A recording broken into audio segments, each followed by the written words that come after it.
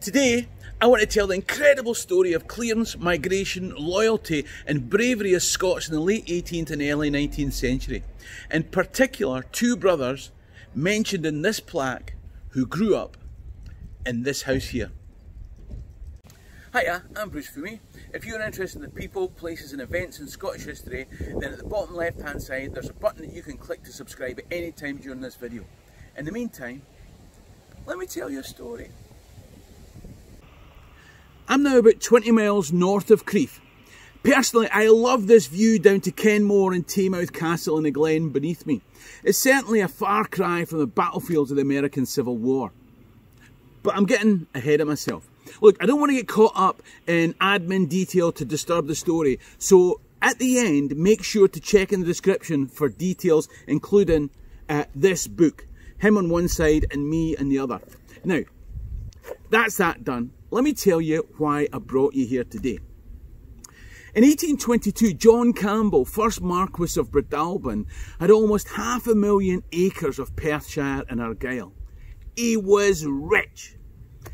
He'd employed an architect, William Atkinson, to design and build a new east wing to the beautiful Taymouth Castle that you'll be able to see just in the distance over my left shoulder.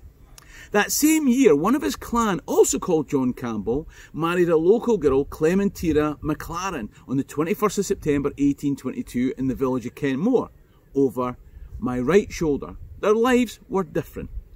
John was from about 16 miles to the east on the other side of Aberfeldy. Now that's not far these days, but back then it was more of a trek. Given that he was an apprentice stonemason, the work in the castle is maybe why he was here and how he met his new wife, Clementina. The late 18th and early 19th century was a much more difficult time for the clansmen of the Marquess than for him. To get to Kenmore, I take this stunning road through Glen Quaich. Now, as you come through Glen Quaich, you can see the remains of cleared settlements all along the shores of Loch Fruchy there, where John Campbell, 2nd Marquess of Breadalbane, emptied the Glen of people. From 1834 to 53, 60 families left Glen Quaich, and let's be honest, you wouldn't want to leave this place unless you had to. It used to be that you only left when the new breed of clan chief came round recruiting troops for the British Army.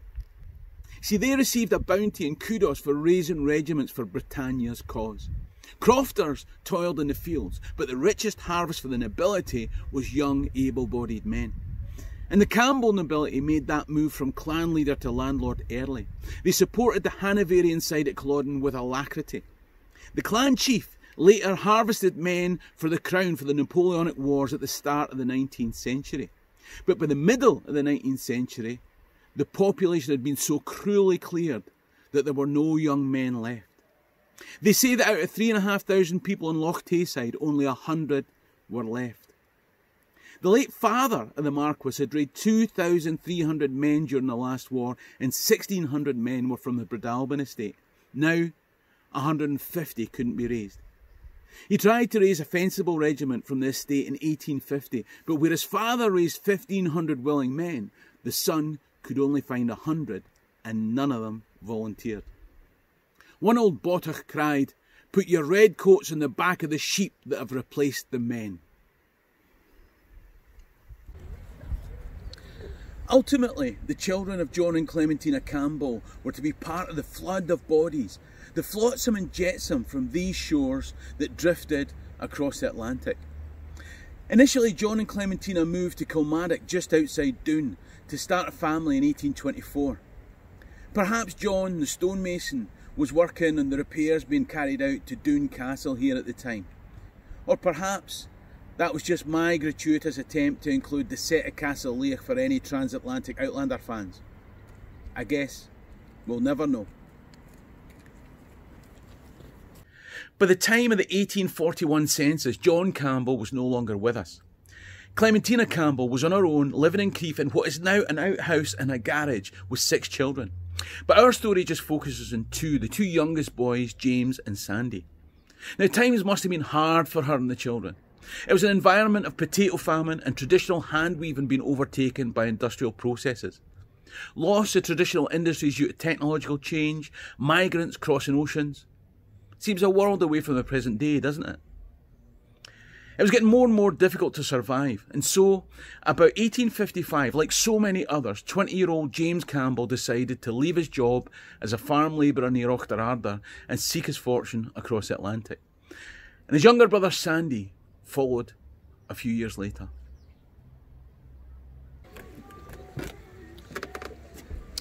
James set up in Charleston, a world away from Kenmore here where his parents had met. He worked as a drayman. His younger brother worked in New York as a stonemason like his dad. Now these accidental facts had huge consequences when the new clan chiefs came recruiting. Because within 7 years of James's arrival, their choice of towns put them on opposing sides of a war that would be the deadliest in American history.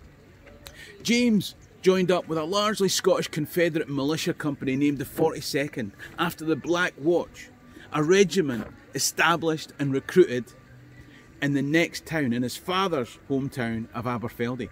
Sandy, however, joined the 79th Highlander Regiment in the Union Army. Now in June 1862, Sandy's unit was transferred and landed to occupy parts of James Island in preparation for an assault on Charleston, South Carolina. Before the war, his brother James had lived in Charleston. The Confederate forces had prepared their defences and they were well dug in behind a long line of breastworks. This was so that they could stand protected and fire at shoulder height at approaching Union forces. Now as these Union forces charged, they faced musket balls, they faced grape shot, they were bogged down on both sides by marshy terrain, funneling them into a death trap. The 8th Michigan, then the 7th Connecticut, and then the 28th Massachusetts were mowed down and swayed. And then came the 79th New York Highlanders and Sandy Campbell. We can probably never imagine the hell that it must have been, throwing yourself into the jaws of death to be eaten up by bristling small arms and biting artillery. Sandy, now a colour sergeant, makes it to the parapet of Fort Lamar. He plants the United States flag and he stands there in the face of the enemy musket and cannon, holding the colours as the point of inspiration for his comrades. Miraculously, he survives until the order's given to withdraw. The attack had lasted less than 45 murderous minutes.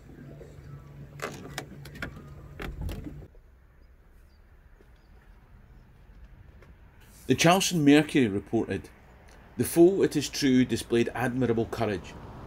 The famous Highland Regiment, the 79th New York, occupied the prominent place in the picture, but their desperate onslaughts were of no avail against the stubborn resolve and lofty valour of our brave boys." Sandy found out from a prisoner captured in a skirmish that one of the Confederacy's brave boys showing stubborn resolve and lofty valour was his own brother James. In the heat of battle, when Confederate resistance began to buckle, James, a Confederate lieutenant by this stage, jumped unarmed onto the parapet, rolled a log down into a mass of attacking Union troops, and grabbed one of their muskets and continued fighting.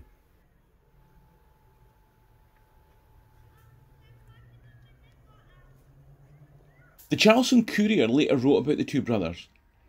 Alexander Campbell fought gallantly in the late action and displayed a heroism worthy of his regiment and a better cause, whilst James Campbell was conspicuous and has been honourable mentioned on our side.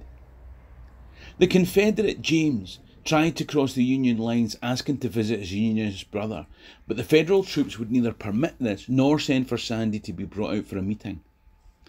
He was able to pass a letter under a flag of truce in which he told his brother, "I was astonished to hear from the prisoners that you were colour-bearer of the regiment that assaulted the battery at this point the other day. I was in the breastwork during the whole engagement, doing my best to beat you. But I hope that you and I will never again meet face to face, bitter enemies in the battlefield. But if such should be the case, you have but to discharge your duty for your cause, for I can assure you that I will strive to discharge my duty to my country and my cause." And that got me wondering, what is duty? What is patriotism? If patriotism isn't protecting your brother, then what is? What is it that our leaders ask us to do with high-flown rhetoric and call it duty? If the Campbell brothers had stayed here by Loch Tay, they may have remained on the same side when recruiting noblemen came calling, telling them that it was their duty to fight and die for his land. They may have bled and coughed and choked a different war. But my friend, you would not tell with such high zest to children ardent for some desperate glory the old lie dulciet decorum est pro patria amore. James went on to manage a plantation and eventually bought land in the Ishepo River, South Charleston. Sandy moved to Connecticut and set up business manufacturing artistic monuments. James died in 1907, and in 1909 Alexander followed.